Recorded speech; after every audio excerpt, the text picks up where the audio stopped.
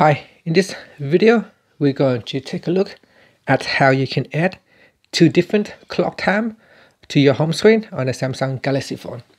First, tap on the home button to go back to your home screen. Then on the home screen, touch and hold, and then choose widgets.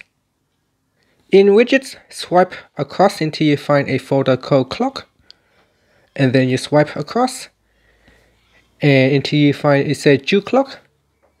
Now touch and hold and then drag the widget onto the home screen. Now in here you need to choose a city, so you can tap on the search button and then put in the city that you want to use. So let's say Brisbane, and then tap on add. So now you can see on your home screen you have two different cities with two different time. Now if you need to make changes, you can touch and hold on the widget and then tap on settings, and here you can choose the first city and you can edit, and you can go down the list, or you can type in the search box for the city and then tap on change. And you can also change the background color.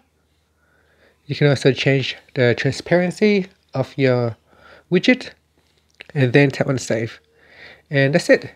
That's how you can choose a clock to display on your home screen with two different time zones. And that's it. Thank you for watching this video. Please subscribe to my channel for more videos.